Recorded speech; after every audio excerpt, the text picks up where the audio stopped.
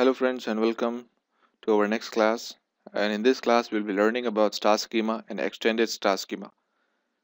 This is one of the most important concepts, as with the help of this we will be able to design our info cube. What is star schema? In data warehousing and business intelligence, a star schema is the simplest form of a dimensional model in which data is organized into facts and dimensions. A fact is an event that is counted or measured, such as a sales or quantity. A dimension contains reference information about the fact, such as date, product, or customer. A star schema is diagrammed by a fact or transaction table, surrounded by dimension or fact table. The resulting diagram resembles a star. So this is how our star schema looks like. There is a fact table surrounded by dimension table. A maximum of 16 dimension table can be attached to our fact table.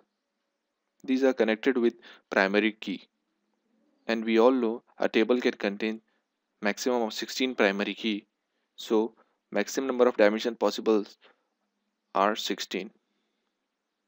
Let's get into the concept of star schema. Let us take a master table which has information about customer name, number, and pin. Another master table which has got an information about material number, material ID, and its location. Likewise, we will be having 16 master table or dimension table, and these table are connected to our fact table, which is also called as transaction table, as you can see over here. Now there are disadvantages of this star schema. There are, since our master table is inside the cube, it has reduced its reusability. Let's take an example. We are having another cube which requires the same master data for its fact table, though it has got a different fact table. But since this master table is inside our cube, we won't be able to use it. So this is one of the disadvantage. Next one is, over here we can see it is using an alphanumeric number. There is customer number and material number, and alphanumeric numbers are slow in processing in comparison with our numeric. So this is the one next disadvantage. Apart from that, a fact table can hold a maximum of 16 dimension tables, and we know our SAP BW is an OLAP system which is used for analysis, and so analyzing of only 16 dimensions is not our aim. So this is our third disadvantage. So first one is master table is inside the cube, so the reusability is reduced. Next one, it has alphanumeric values which takes more time for processing than numbers, and the last analysis can be done of only 16 characters. So to come up with this problem, the SAP has come up with extended star schema. Now we will see how extended star schema has overtaken all the disadvantages that star schema has got. First one, it has kept master table outside the info cube, so now it can be used by multiple info cubes. First disadvantage is overcome. Next one, we had a problem of alphanumeric values. So what SAP has done is, it has come up with a concept of SID table, where there is surrogate ID.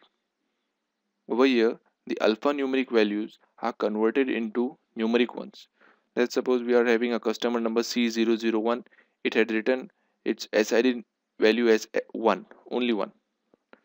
So likewise, let's suppose if we are having customer ABC321, it would name it at 10. ABC321420, and so likewise. So the problem of alphanumeric has gone. So the problem of slow processing of alphanumeric values has gone, as it has been replaced by numeric values. The last one, it was since we could analyze only 16 characters, the SAP has come up with a solution with this by taking a help of a dimension table.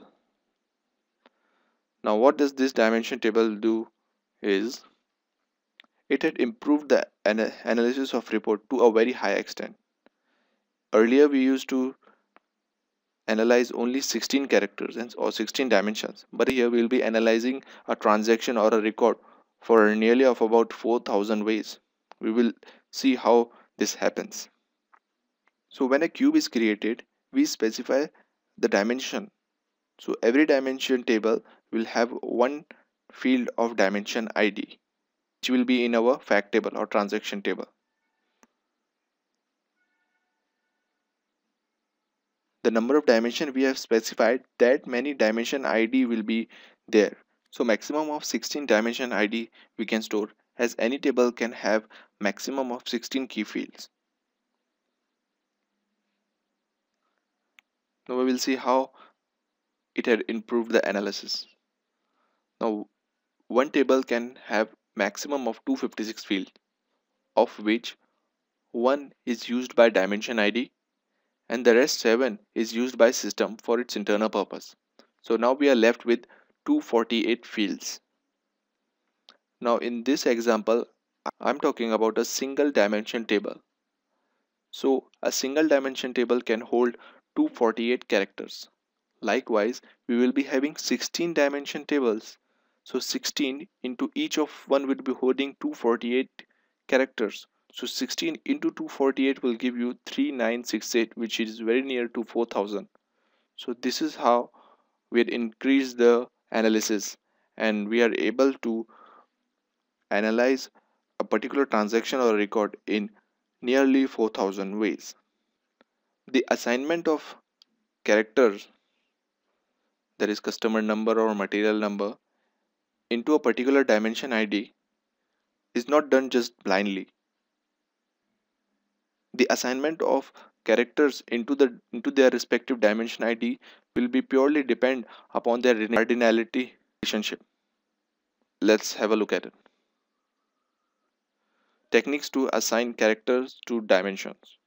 Let us take an example which has got 100 customer and it produces 200 products. Now the relationship between customer and product is 1 is to many. That is, one customer can have all the 200 products or can use all the 200 products. So C001 is our customer number, uses all the 200 products. Likewise, all 100 customers uses 200 products. Now let us take two cases wherein we have taken a dimension table which has got both the characters, that is customer number as well as material number, and in another one we have allotted one dimension table with one customer number and another dimension table with another customer table. So of these two cases, which would be best? Over here, like I said earlier, we are having 100 customer and each of the customer will be using each 200 product. So okay, for each customer it will be having 200 material. Likewise, for all the 100 customer it would be having all 200 products transaction. So in all we have got 100 into 200, that is 20,000 of transaction. But in the other case, since we have a separate dimension, the customer number will be having all 100 customers, whereas a material number would be having all 200 products. So we will be simply adding over here and we will get only 300 records. So clearly over here we can see that case 1 is bad in comparison with the case 2. The reason it had happened so, even though we had combined both the character, and still we are getting 20,000 because we have not followed the cardinality relationship. That if the relationship is 1 to 1, then those characteristics are placed in same dimension. But if the dimension is 1 is to many, then we should assign it in different dimension. Now over here we know that customer and material has got a 1 is to many relationship. So keeping them in two different dimension had helped us a lot. Whereas once we have kept these characters in to a single dimension it had cost with 20,000 records. So maintaining the dimension table with their respective characteristic is one of the important tasks in a project. The conclusion is advantage of extended star schema. The master table is outside the info cube, so the reusability has maximized. The alphanumeric value which it had is converted to numeric values through surrogate ID. And the last one, with the help of dimension table, we have improved the analysis. So all in all, when an info object is created, a master table and SID table is generated, and when the info object is loaded, the master table and SID table is filled. Similarly, when an info cube is created, dimension table and fact table is created, and when the cube is loaded, dimension table and fact table is filled. So that's all for today's class. Thank you.